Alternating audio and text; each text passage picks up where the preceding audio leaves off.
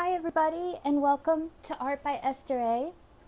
Today we will be painting Golden Autumn Sunsets, and it's part of See the Bright Side of Fall, which is a YouTube collaboration that I'm doing with Angela Green and a few other YouTubers.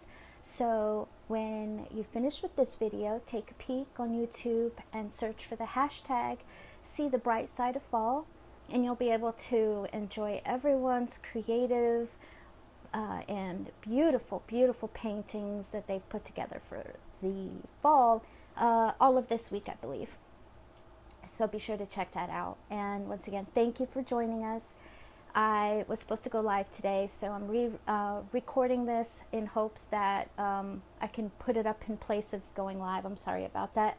I don't have the requirements apparently to be able to go live. So we're going to go ahead and take a look at the painting, see what we need, make sure we've got all of our supplies ready. It's a little bit hot in my art studio today, so we are going to just apply the paint as we need it because it is extremely hot in here. I have on my canvas right now the sample of the painting, and we're going to use an 11 by 14 stretched canvas. This one has been gessoed. I always gesso my canvases even if they come pre-gessoed. And we're going to start by placing some titanium white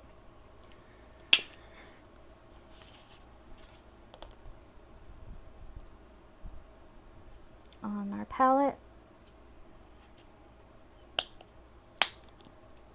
You want a nice big glob of it. We need our cadmium yellow light hue.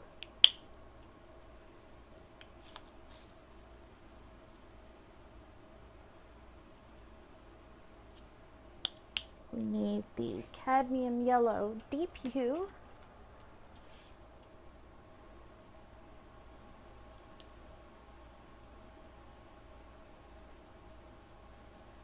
And let's go ahead and put some of the primary red.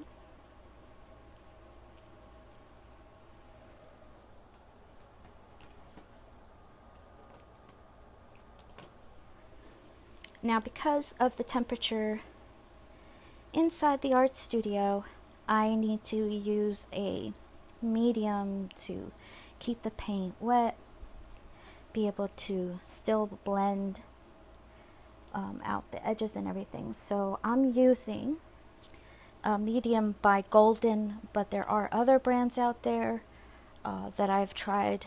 I have here actually. So this is just the one that I'm using right now, but you can use any brand.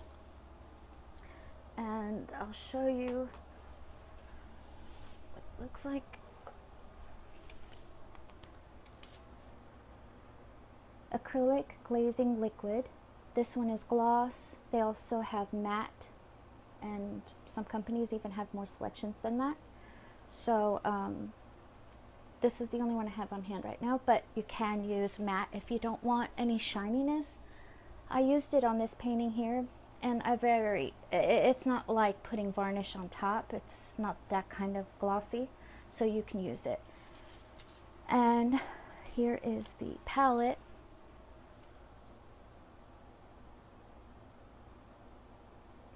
Might need to put more paint, but for now we're going to just start out with these and our number one wash.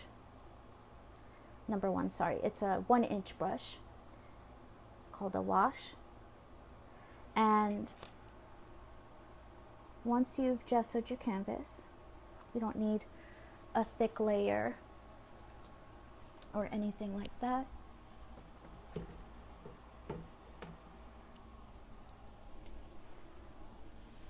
Okay. So I'm going to put a little bit of this to the side of my palette. And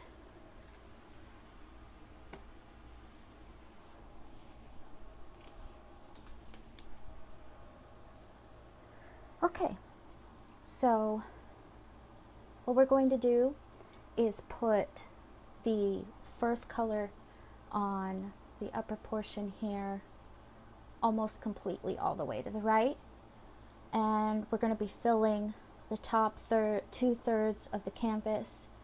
The bottom third will be for the grass. I haven't put the blue on my palette yet. I'll just go ahead and add it when we're ready for it. I'm going to wet my brush a little bit.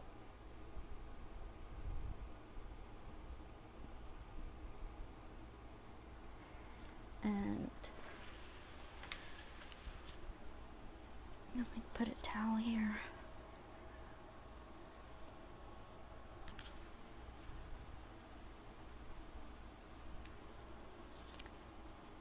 Okay. So I'm going to take some of my white and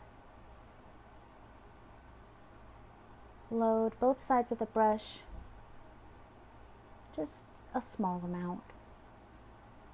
Okay. Now take the light yellow. Okay. And then swish like this. I want to see what it looks like. Alright, this is not very much paint at all. We're going to need more than this, but I just want to kind of show you how lightly I'll be putting this on. Okay, I'm going to go back for some more white.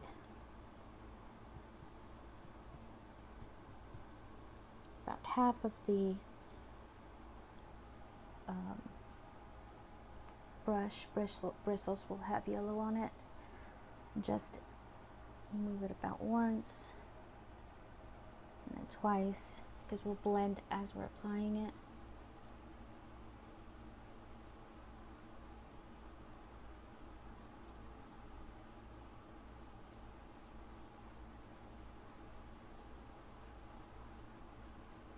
If you're worried about streaks, this is something we do want, because we want this to be a really authentic sky when the sun is setting, beautiful colors and hues on a wonderful, peaceful fall day. So as I'm applying it, I'm just gently swiping from left to right to blend my colors ever so slightly. Going back for some more, and you can tell I'm not overloading my brush, barely halfway down the bristles. Okay, and remember, if you're just beginning to paint, you don't want your paint to go into the ferrule, which is this crimped piece of metal on your brush. You don't want the paint to go inside there, so I never let my paint get up this high. Okay, so I'm going to take my white and light yellow and just gently swipe from left to right, like you're on Tinder. How about that? Just swipe, swipe, swipe, that dating app.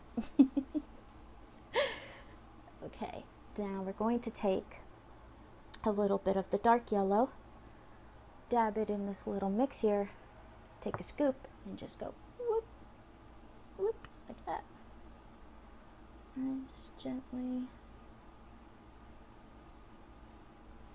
There are many different ways to achieve this look. Not one technique or another is wrong. So different artists will have different techniques.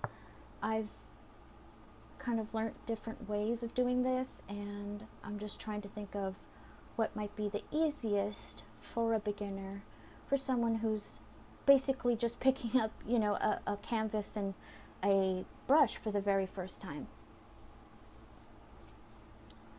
So you can see that I'm getting that dark yellow there. Okay, just a little bit. Keep going back for more. I'm going to use a tiny corner of the medium. it not only helps keep the paint wet a little bit longer, but it also helps create glazes when you use a little bit in a color. You can make it like almost like watercolor. And in this instant, it can make a paint that's a little bit too thick. It can make it a little bit smoother. The paint that I'm using here is soft. It is not soft body, it's not heavy body. It's a student grade acrylic paint by Liquitex, and you can use any brand that's within your budget, especially if you're just starting out. You don't need to have a fancy dancy brand, especially because you don't know if you'll be liking painting when you first start out. You want to just try. Liquitex sells a set of about 48 colors or something like that. And I mentioned it not because I'm being sponsored or anything. I'm not. I just like giving out little tips and stuff like that, especially for beginners. They have this box of 48 colors, around 60 to 70, I think, and it is really good if you want all of their colors but don't want the large tubes, at least not yet. So that's pretty good for a beginner, I think. I'm almost done with my 48 count box. Actually, been using it. I love the smoothness of the paint. I've tried so many brands, so many different kinds throughout the years, and I really like how I feel like I'm getting a professional quality for a student kind of price, you know. Although there are other brands that are cheaper, and if you ever need a recommendation, we're going to load a little bit of the darker yellow now, more and more as we get further and further down. I want to make sure to keep some of the light yellow and some of the white in between here, because I want it to look, check the camera, okay, that's good. I want it to look like how when you look at the sky, you see that the colors are really fluffy and blended together, and they blend into each other seamlessly. So that's what we're trying for here. And I don't want it to be a single solid block of yellow, of white, of red, blue. I want it to be a gradient of colors. So as I was saying about the paint, there are other brands that are really inexpensive, and you can always ask around and see. The best thing about, the best recommendation I can give is really just to try out and see what fits for your budget. Try get one tube of one brand, one tube of another, and just kind of try them out, and then you can see if you like it or not. Okay, just stretch my arm a little bit.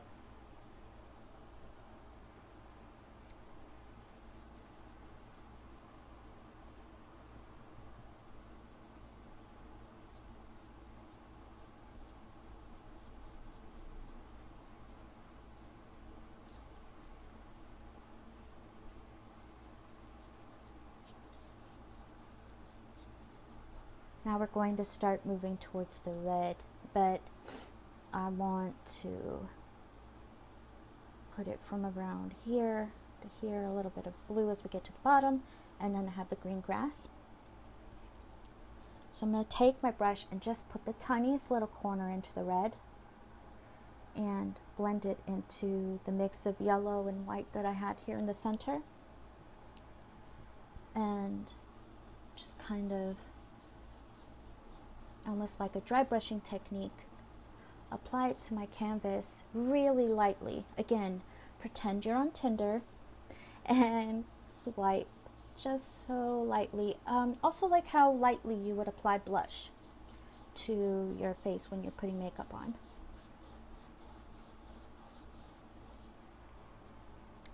Okay, so I'm going to take some red now, and you've noticed that I haven't cleaned my brush, and that's because I want the colors to run into each other.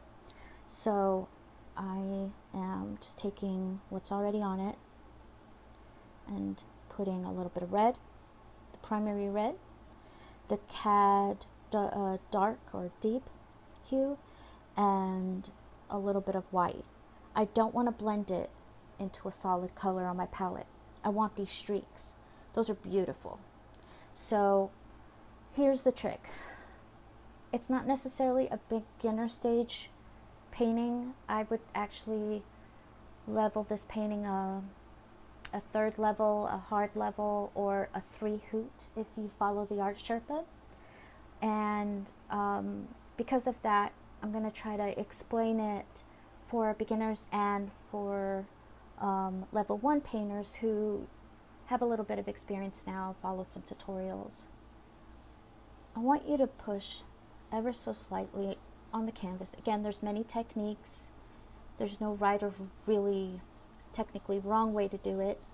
There's no rules in art. But I want this to kind of show underneath what we're about to do, and also mark the area a little bit. And like this, it shows you exactly how lightly I'm pushing right now.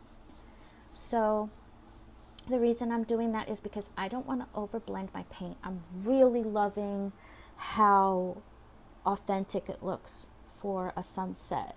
I'm loving the streaks, and I just don't want them to be a solid eyeliner kind of mark of a red, of orange, of yellow, of green, of blue, of black, and yellow, purple. I want them all to seamlessly blend into each other and look just as much like they were a photograph as you can. Look how beautiful that is. And that's why you saw me putting the deep to the light to the white, just kept on kind of intermixing them here. And you'll notice each time I paint this, it'll come out different. It depends on how you're feeling emotionally, physically. It depends on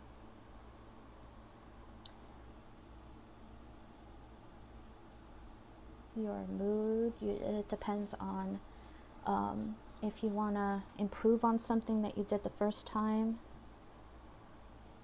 or not, you know.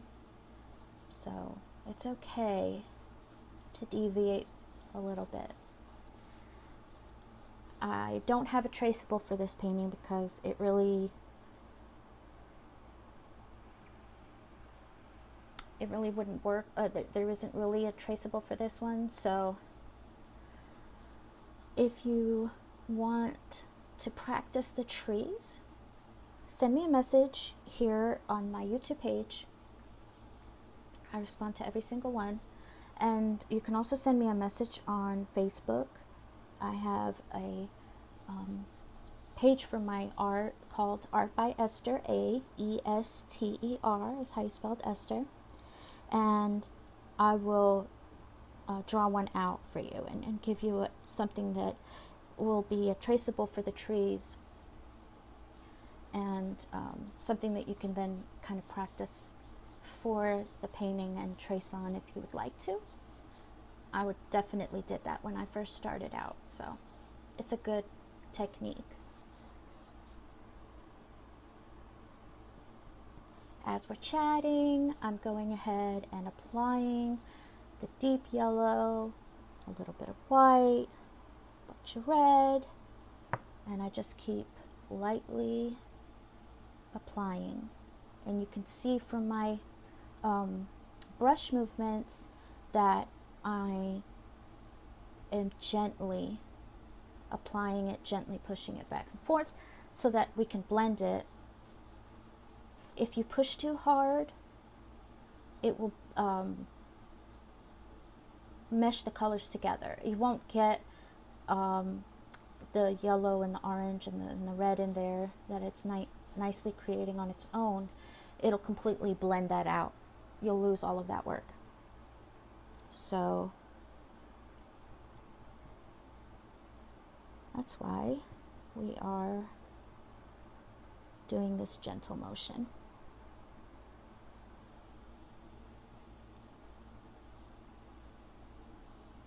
Turning my brush a little bit sideways here for some cloud type of streaks, and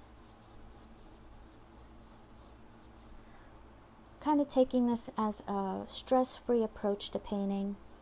I'm trying to go a little bit slowly. Our back pain and other issues like that can make it hard to have the stamina to do a very difficult painting or to paint very quickly. So if you feel like it's going too fast, don't be afraid to pause the recording, you know, to do this section or any other section, and then just unpause it and keep going.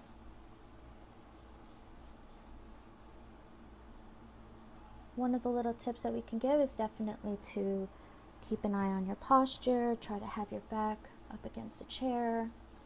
Try and take frequent breaks so that you can stretch and you don't worsen your pain. Painting is so therapeutic. I really have found personally over the past 25 years that it's extremely helpful with my depression and anxiety, with the pain that I suffer from endometriosis and fibromyalgia, and a number of other illnesses that I have. It's just like those are the two main ones that I just kind of mentioned at the top. I feel like painting, among other hobbies, other art practices, are very therapeutic. They help you to focus on something positive, to focus on something very uplifting. And not just that, you know, grieving and depression and anxiety can make you feel isolated, can make you feel so alone. So when you have something like this that puts your hands to use and keeps them busy, it can really help with your anxiety. It can really help focus your mind. I have found that it keeps you from being too much in the pain. When your mind is busy and you're with your hands doing something physical, something you can actually see, something you can hold, something tangible. When your hands are busy like that, you're not focusing on the pain as much. It can be like 30 minutes, an hour or more before you even see that time has passed. Where when you're feeling so depressed or feeling a lot of anxiety, having an anxiety attack, things like that, it can feel like days, or like the whole day is just taking forever to pass. So things like art, in my opinion, are extremely therapeutic.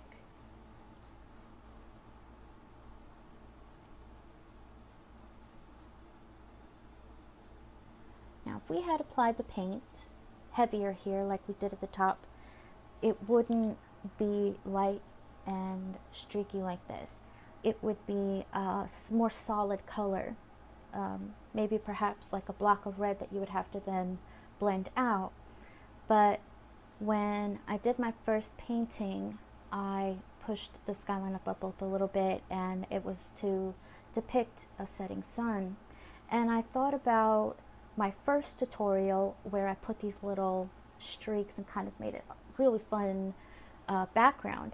I thought about how much I loved that, and so I decided that I would implement a little bit of that in this one. So it just goes to show you how differently they can come out. And I love to see everybody's take on tutorials that they follow online, or an image that everybody does the same one of, and how differently they can come out, how beautiful they are, and everyone's perspective, you know, how each one can result in different paintings, all equally beautiful. So I'd love for you to share your finished painting with me. You can share it with me on Instagram by tagging me, Art by Ester A, or on Pinterest or on Facebook. If you have a different medium or anything like that, just go ahead and leave a message for me here on YouTube, and I'll meet you there and check it out. I've got to set up an email account still for my art, but any one of those social media will work.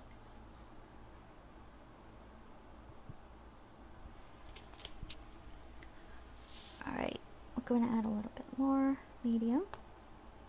And you can see I'm really not putting a lot of paint on my palette. I knew that it runs hot in here, and I didn't want to waste a lot of paint. But most people don't have such dry working conditions, so you probably wouldn't have to use a medium, and if you do, you would use it for these purposes of glazing and blending on the palette, on the canvas rather. But I tend to be like a conservative painter when it comes to how much paint I put on my palette. It started before the dry working conditions, it really did. Just like don't want any drop to go to waste at all.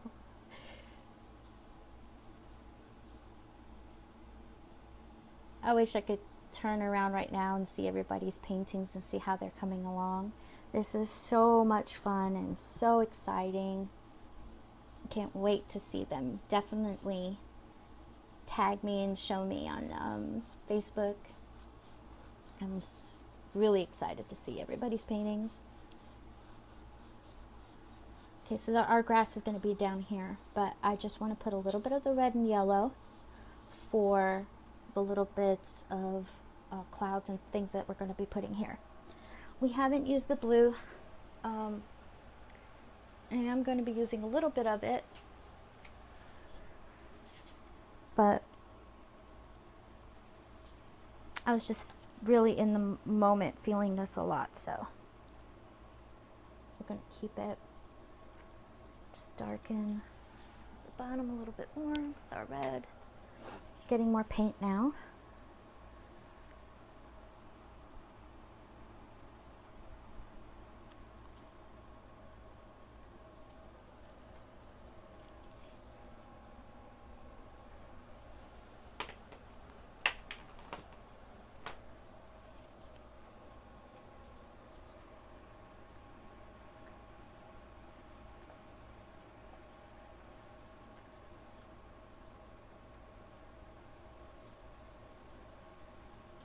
And white. One tip, you can buy a huge bottle of white, titanium white. Since it's the color that all of us use the most, you can buy a huge tube with any company that you've gotten to really like.